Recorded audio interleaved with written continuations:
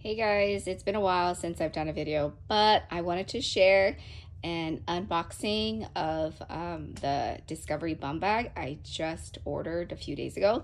So I haven't seen it myself. I just pretty much opened up the tape on the side because it's a pain to open it, which is nice because it was secure. So let's see what it looks like because I have not seen it myself. Here's the box that it comes in.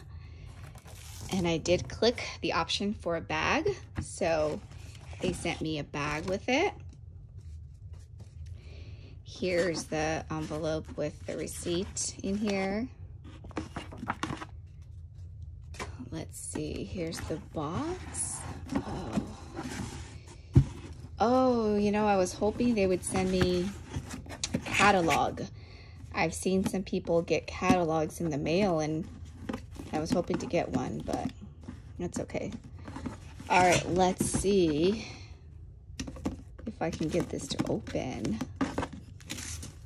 All right, I'm excited to see what the Bumbag looks like.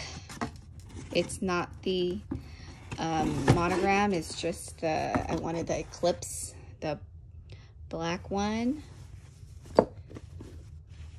Here's the dust bag it comes in. Let's see.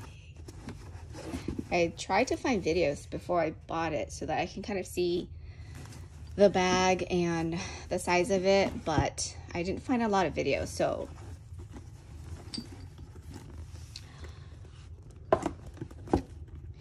here is the bag.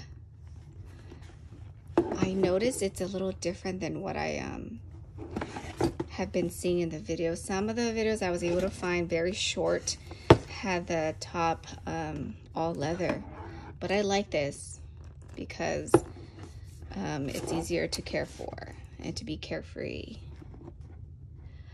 There's the Louis Vuitton sign. Wow. I'm excited to try it on.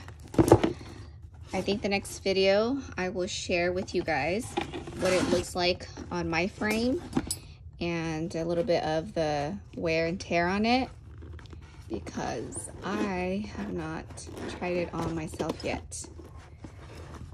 Very spacious, lots of room. I'm excited to see what it looks like on my body frame.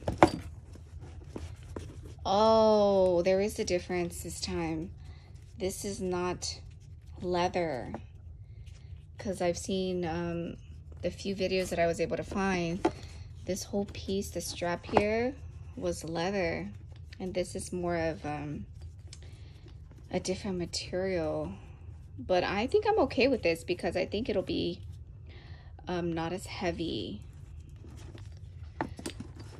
All right, so this is what I just recently ordered and purchased, and I will show you guys the next time what it looks like on me and the wear and tear on it.